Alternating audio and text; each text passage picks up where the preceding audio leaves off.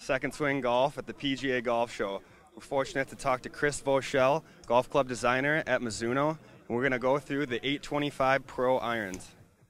The 825 Pro was a club that was a really, really nice enhancement to the 800 Pro, which was already a great golf club. That was a club that was played on tour by Charles Howell for a little while, Brian Gay played it for a while, a number of guys played it, and also Stacey Lewis had a great year on the LPGA.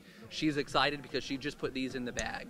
The 825 Pro, what we did with it is we took the 800 Pro and made it a little bit more players. The short irons got smaller and it's got just a little bit more meat behind impact, so it's going to feel that much better. It's a grain flow forged golf club, so it's going to feel just like our blades, but it's got forgiveness built right in. It's got toe and heel weighting as well as a milled pocket cavity to help launch easier and help get more forgiveness across the face. It's a great golf club and it's going to feel phenomenal.